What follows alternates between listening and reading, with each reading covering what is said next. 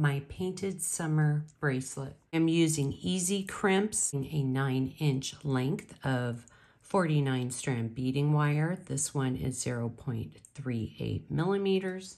So I place the easy crimp in the first hole of my crimping pliers, and I'm just going to slide it through. If you slide it through too high, you can see the wire, so bring it down. And then we're going to really press hard.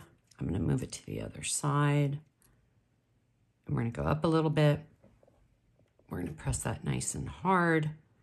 We're going to come down, pressing that nice and hard.